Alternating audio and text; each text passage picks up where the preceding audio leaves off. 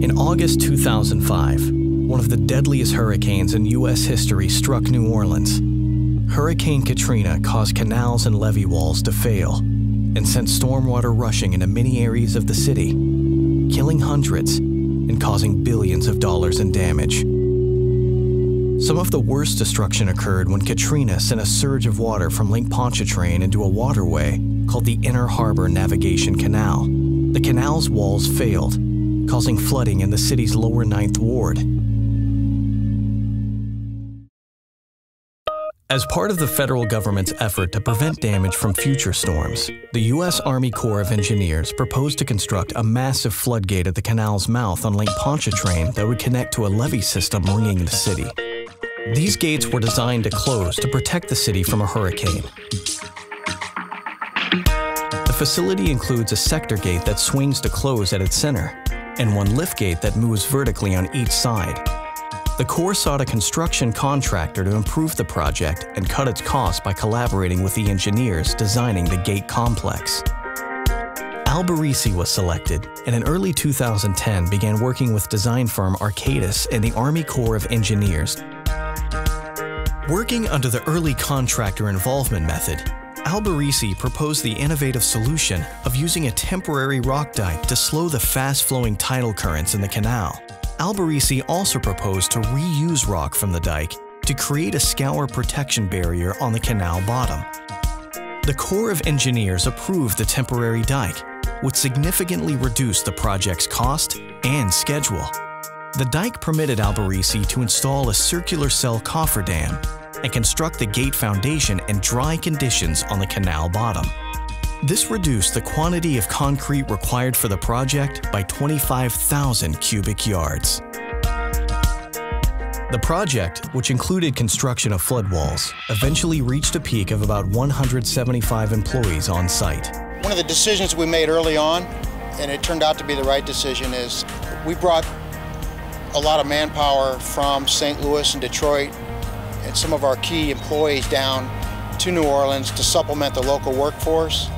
Back in St. Louis, Alberici's structural steel division, Hillsdale Fabricators, finalized the design of the steel gates to be installed in the flood control structure.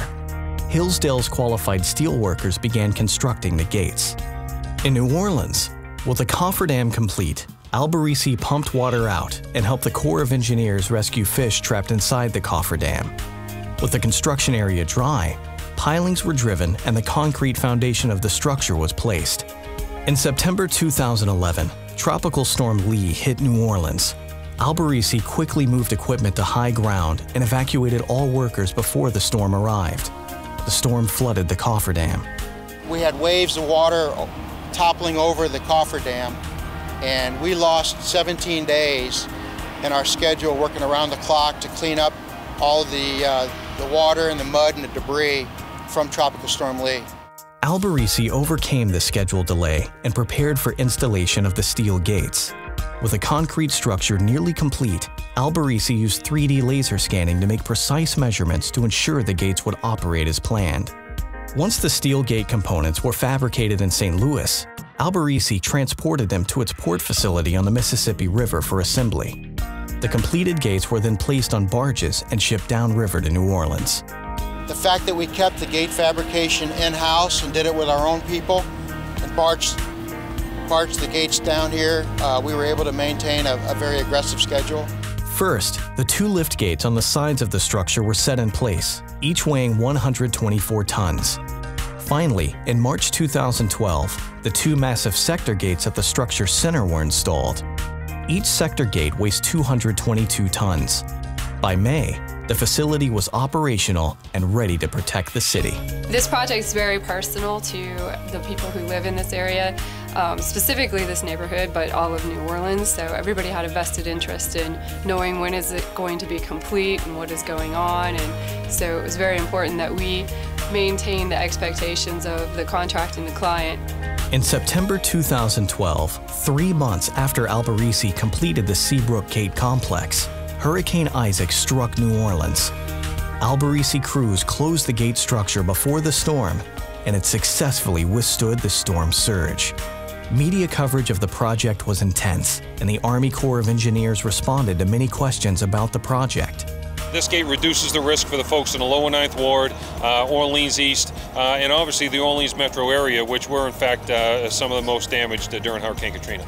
The entire Alberici team shared a strong sense of commitment to the project.